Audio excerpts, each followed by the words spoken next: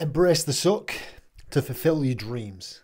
Today, we're going to talk about why pain is an absolute requirement for fulfilling progress.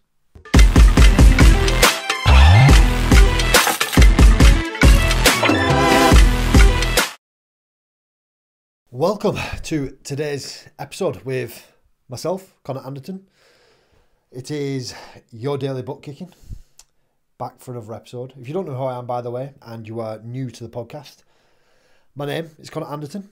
I'm an online coach of 10 years where I specialise in getting regular guys crazy physique transformations and getting them incredibly strong in the process. Now, let's get into today's episode. Embracing the suck to fulfill your dreams. That is the goal. That is one of the things I wish more of us could understand and more of us are willing to go through. Now, again, I come from mass experience of coaching probably upwards of 1,000 people at this point over the last decade. A lot of people talk numbers very arbitrarily, and I do not. I've been through the process of people quitting a lot, right? Clients quitting. Training partners quitting, whatever it might be. And the people who make it, the people who have the great physiques, the people who get incredibly strong, the people who get incredibly fit, the people who stand the test of time are the people who are willing to embrace the suck. Now, what does embracing the suck mean? It means finding comfort, finding enjoyment in pain, finding enjoyment in stuff that doesn't feel good.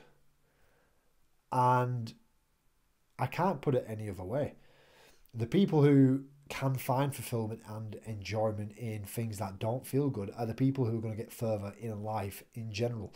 Not just in fitness, not just with your physique, not just with strength, but with family, with business, with hobbies, with friendships, right? If you're willing to just go through a little bit more than the person next to you, then you're going to get further. Now tell me, let's give an example. If you are training and you are bench pressing, squatting, deadlift, whatever, and you are willing to push an extra rep every single day than the person stood next to you, who is going to progress more? I'll leave that one with you, but I know you know the answer. So this translates into everyday life. This translates into your daily habits. This translates into your work ethic, everything. The person who is willing to get up on the first alarm, not hit snooze, has more time in their day to achieve stuff. The person who hits snooze is a step behind. Simple. The person who hits snooze twice is 2 steps behind. The person who is willing to spend the extra 5 minutes on the Stairmaster, okay, is going to get better fat loss. The person who is willing to run the extra mile is going to be fitter. I could give you a million examples to this, but I want to talk about mainly as to why we should embrace the suck and why we shouldn't shy away from it. Everything that feels good in life, and the majority of this podcast, I talk about what feels good, and I think that's really important. Too much of today, we get caught up in mindlessly numbing our brains and having dopamine hits through social media and other avenues, TV, whatever, computer games, I don't know. But we need to take another step in a different direction and come back to what feels good. And a huge part of what feels good is achieving things. And it only has to be little wins. I talked about this in one of the podcasts last week. That it doesn't have to be major breakthroughs. Things just have to be small wins. And this is the same with embracing the suck. Small little wins throughout the day that suck a little bit lead to this mass progress. And one of the things that might suck a little bit is meal prep or cooking a healthy breakfast rather than having a bowl of cereal. I would argue this is embracing the suck in a very, very small way. It doesn't have to be David Goggins running 100 miles, okay? There's different layers to this, but the layers, like anything, build up. We start with one layer, we end up with 100 layers. You see where I'm going with it?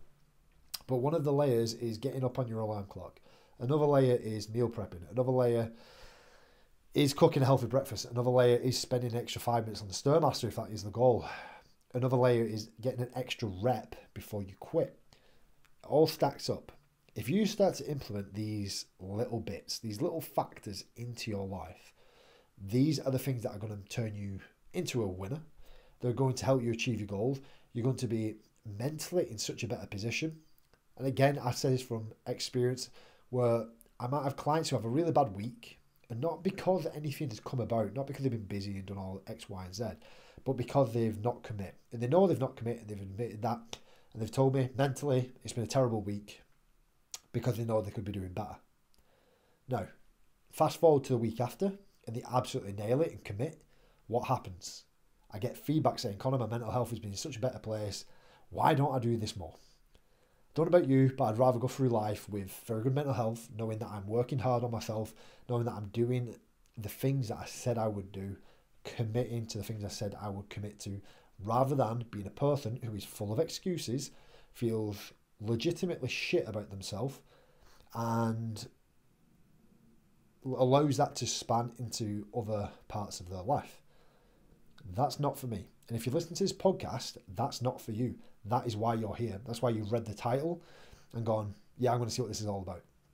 So if you're at a point where you're not currently embracing the suck, do it. You have to start right now. It cannot wait. It's, what day is it? It's Tuesday today. So what we need to do is go right now. Do not wait till Monday. If you do that, you are not embracing the suck. The part of embracing the suck is starting immediately. Like I said, do things immediately.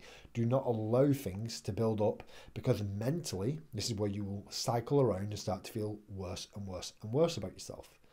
Get up right now, commit. Think about one thing that you need to do right now. Go on, I'll let you think. Got it? Go and do it. Okay, after you've listened to this, put your phone down, go and do it. And that is step one. That's building them layers. If you can do that, it will translate into other parts of your life. You'll be a better person, you'll be a better partner, you'll be a better training partner, you'll be better at work, better business, whatever it might be. But you have to start with these little wins, okay? Little wins, major breakthroughs, as I always say. So give this a go. Embrace the suck, guys. Feel crap. And what I say by feeling crap is running that extra mile doesn't feel good. Doing that extra 5 minutes on the Stairmaster, it doesn't feel good. But do you know when it does feel good? When you've finished. Okay? Keep the finish line in mind, because you'll be proud of yourself knowing you stayed at it, didn't quit, and achieved that extra little bit for the day. So go and do it. No messing around. I'll see you in tomorrow's episode, and it's going to be another ass kicking, as we do.